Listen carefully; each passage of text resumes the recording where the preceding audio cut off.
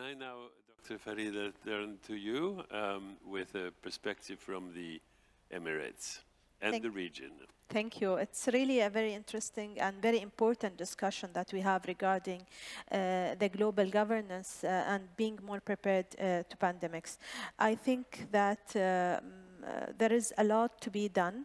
There are 6 main priority areas that we need to focus on, starting from the leadership commitment. And I see that the global conversation to revise the governance structure is really going on, but it is slower compared to the risk of having a new global pandemic, which is existing to all of us at the global level, but also at the regional level. I think the EMRO region is very unique in terms of the structure. We have a wide disparity of economics. We have major insecurity and political instability in certain areas of our region that really increase the risk of outbreaks and also increase the risk of any future pandemics.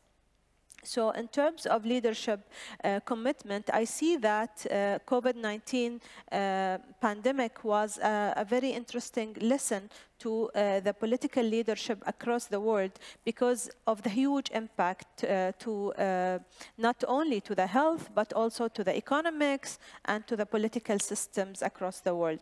However, we need also to realize that some of the challenges that we faced are really constraints for the global community to work together in collaborative approach. We could see, for example, nationalism towards vaccines, which prevented us from good access to different vaccinations. So in terms of the global governance systems, we need to think of what are the priorities that we need to focus on. And having strong healthcare systems is one of the critical issues.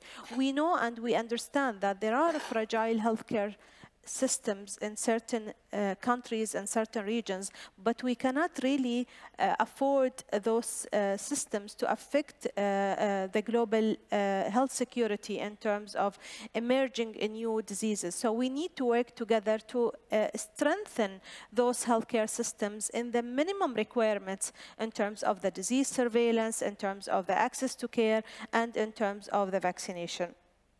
I think my colleagues covered vaccination very comprehensively. I would like to add to that the access to immunotherapies, and this have been really a game-changing during COVID-19. However, we could see that immunotherapies are not affordable because of the high pricing that have been really an issue to many countries. So it was limited to certain countries who can afford it. So I think thinking about the global governance and preparedness, immune therapies should be really part of the priority areas for the discussions in addition to vaccinations, because they are easier in terms of the manufacturing and faster in terms of mobilization and effectiveness for the high-risk affected groups. So immunotherapies really are very important part of the discussion.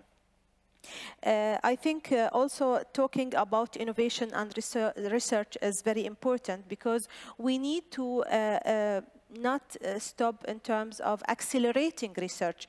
Time was critical during COVID, and our governance in terms of the research approvals and the prioritizations are really very slow, that are not matching the need, the global need. So we need to talk collectively on how best we can revise the governance systems and revise our research regulations to accelerate research and to align our research priorities to the risks that we have in terms of the global health security to the world.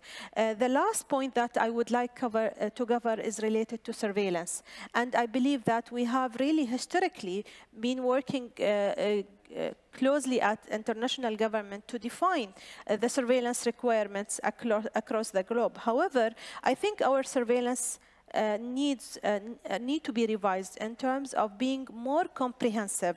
We had many disease-based surveillance systems that are really defined well at the global community, but it's not covering all the risks that we have. So we need to do a risk assessment in terms of what are the potential risks in terms of the future pandemics, and how we can enhance our surveillance systems to be more comprehensive, more integrated, and more adaptive to the new technologies to support our preparedness in the future.